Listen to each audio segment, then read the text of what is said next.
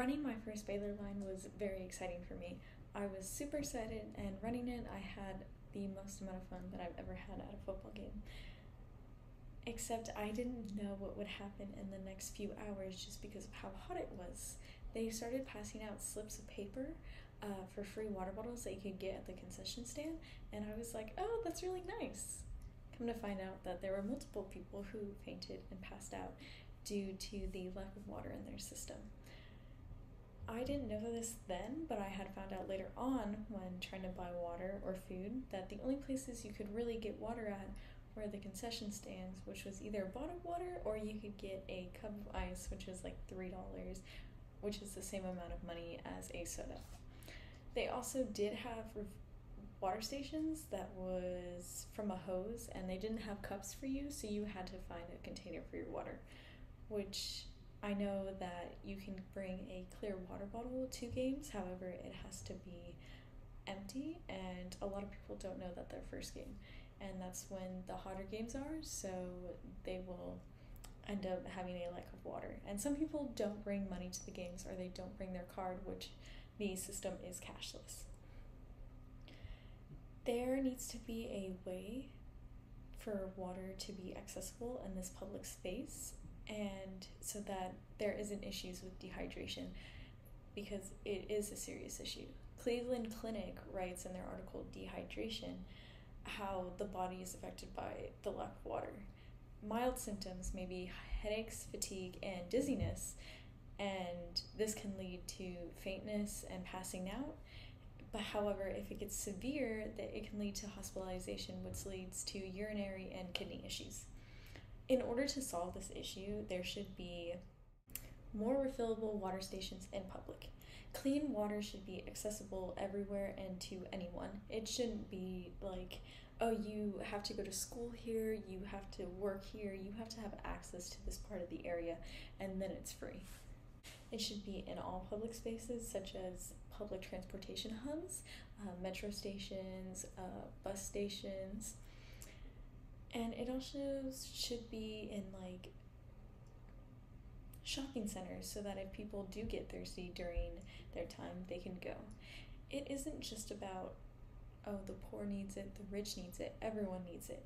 If something were to happen to someone's pipes in their house, they need to go somewhere that should allow them to go to clean and accessible water. And these refillable water stations would be able to allow people to do this. As well as water itself in the system that we have created for it is expensive to some people. I'm not saying that people don't buy water bottles or they just go without it.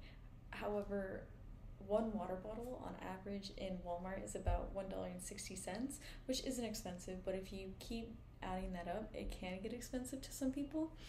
And they're not paying for water itself, they're paying for the creation of the water bottle. And according to Flow Water in the article, The Real Cost of Bottled Water, packaging costs about $1.25 on average for a water bottle, and the actual water within that container is 1/100th of a cent.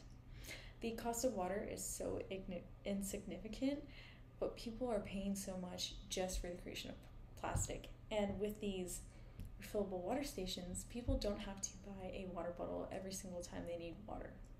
They can reuse a water bottle that they already had bought previously, or they can have a refillable water like a hydro flask and use that, which can hold more water than an average water bottle, and it's also easy to carry.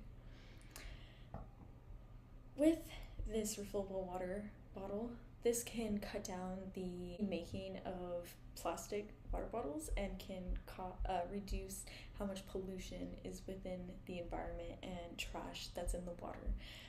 The more that we use plastic, the more plastic that gets into the environment. Even if we recycle, not everyone recycles, not everyone puts their containers in the trash, and that's how things lead to trash in the environment, and that's what makes things dirty and ruins our ecosystems. And I know people might be thinking, well, it's going to cost a lot of money to put these refillable water stations in places that are public, and you're going to need a lot to cater to the whole country. Well, about on average, a water system before putting it in costs about like $3,000, and that's on average. It's not the cheapest, but it's not the most expensive, and it's only like a one-time put in. To put in the refillable water stations, it would just cost money in case if anything were to happen to the station and it needs to be replaced or fixed. And so the water itself does not cost a lot, so you wouldn't be paying a lot for the water. And if you wanted to not make the water free, you could at least charge like 25 cents, and it would still be better than a water bottle. Or we could have taxed the public and made it accessible to everyone. Though I know that is controversial because some people do not want to pay taxes.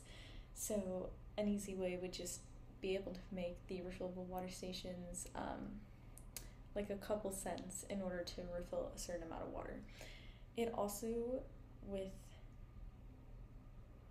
with maintaining the stations, you could create more jobs for the environment and have a new job circling and filtering the economy, which would be beneficial to a lot of people that are looking for jobs in this economy.